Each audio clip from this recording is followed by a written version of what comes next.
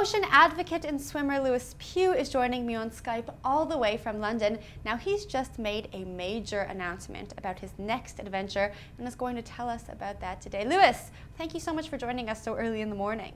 Thank you so much.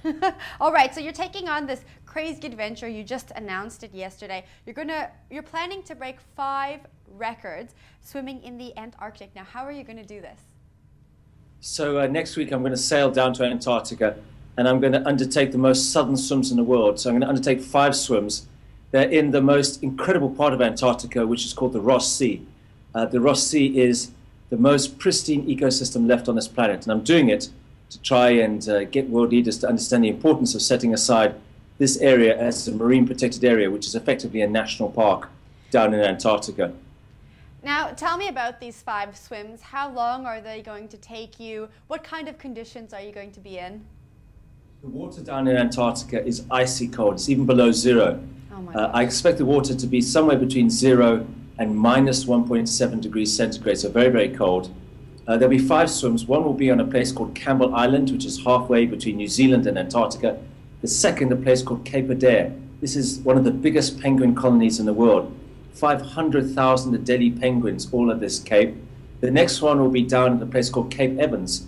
The great explorer, Captain Scott, he left from there when he walked to the South Pole, and his hut, which he left 100 years ago, is still there, and that's where I'll be preparing. Next one, in a place called the Bay of Whales, named by Ernest Shackleton just because of the huge proliferation of whales which they found there. The last one on an island called Peter the First Island, which is one of the most remote places on this planet. It sounds like it's going to be absolutely beautiful and absolutely freezing. How are you going to prepare to swim in these conditions?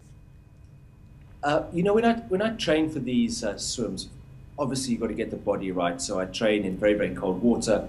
I do a lot of swimming in Nuatuk, and then I do a lot of ice baths. So it's important to get the body right. It's also important to get the mind right. You need to be mentally prepared to do these things. It's a huge onslaught when you dive into icy cold water. But perhaps the most important thing is to get the heart right. And what I mean by that is that the reason why you're doing it is sound inside you. And you know, I'm doing it to try and get this marine protected area set up. And when you have a driving purpose, things become a lot easier. Yeah, they definitely do. Now, I want to clarify for our audience, you're actually not going to be doing this swim in any kind of protective gear. You're just doing it in a regular Speedo.